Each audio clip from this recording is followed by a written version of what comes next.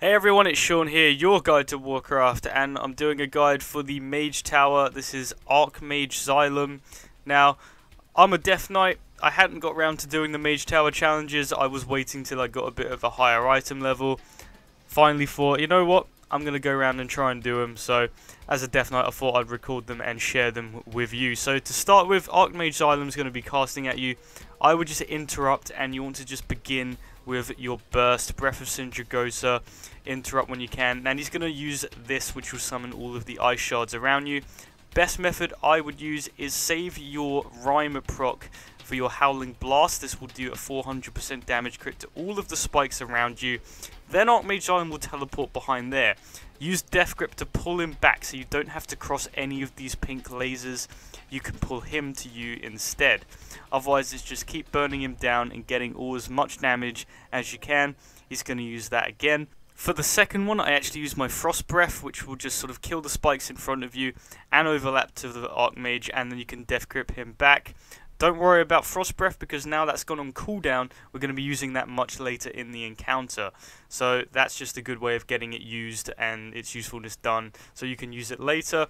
Otherwise, really at this point, it is just keep burning him down, interrupt when possible, and again, save Rhyme procs here, so that when he does this, Rhyme proc, you can just get out as much as possible.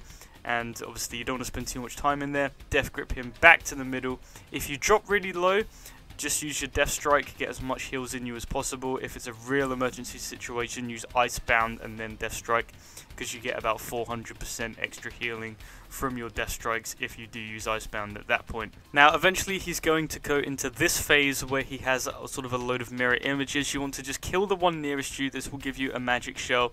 When it's about to expire, pop anti-magic shell, pop Wraithwalk, and then on your mini-map will be a golden little pointer there. You want to just head to that point in your map as quickly as possible using your Wraithwalk and anti-magic shell to avoid the damage, and just get to that anomaly as quickly as you can.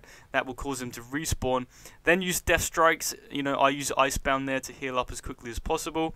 Now it is important to interrupt that cast whenever he channels, because he will be doing a stacking buff so that he does more damage. Shortly after that he will teleport, and as always get as close as you can and just try and Death Grip him back in so you don't have to go around.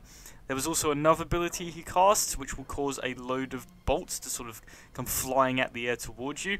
It's important to face those bolts so that you know that you can dodge them sort of coming at you. It's a lot harder to dodge them if you're back's turned or if you're side to side. So here they are again. Make sure that you can face them, you know exactly where they're coming from, and you can just dodge. And then at this point, once you've gotten him low enough, you will transition into phase 2. This will actually take you out of combat so you can eat, get any buffs you may have lost, anything like that. But now you will be fighting this. A lot more intimidating, so it's important to kite this thing, because if you stand in one place too long, he will sort of cast this void shadow zone underneath him. If you are standing in that, that will do a lot of damage. So it's important to sort of keep him moving, not too much, just make sure that you're not standing in the purple stuff. Otherwise, what I do is just keep my burst on him. Next thing, he's going to cast this at you. It's important now to run as far away from him as possible, and very important, do not interrupt that cast. He needs to get it off. At this point he will summon 3 Void Walkers. These will slowly be walking towards him.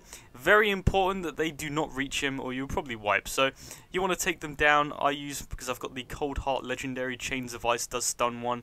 Once you kill them, now you'll notice like a third of the floor has just turned into complete shadow. So now it's restricting the area that you have to kite and run away when he does this next. So it's important, keep him on the edge of the void, because obviously you don't want to restrict your play area any more than you already have to. Just make sure that you're not standing in the void zone, that he's slowly conjuring underneath him, just like before.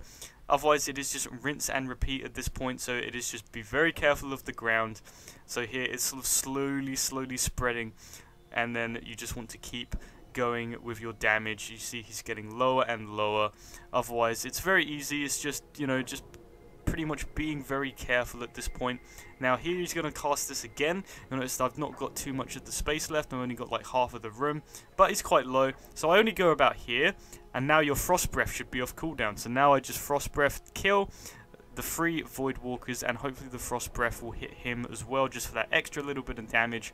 At this point, pull him away from the extra shadow, and you should hopefully still have quite a bit of room left to play with him, and then just take him down. And there we go. If you can do all of that perfectly, you can then return to Dalaran and get your new appearance for your Blades of the Fallen Prince. But that's all for this video. I hoped it helped. I know it was a bit late considering that came out a patch ago, but that's all for this one. Thank you very much for watching. Links are in the description down below, and I will see you next time.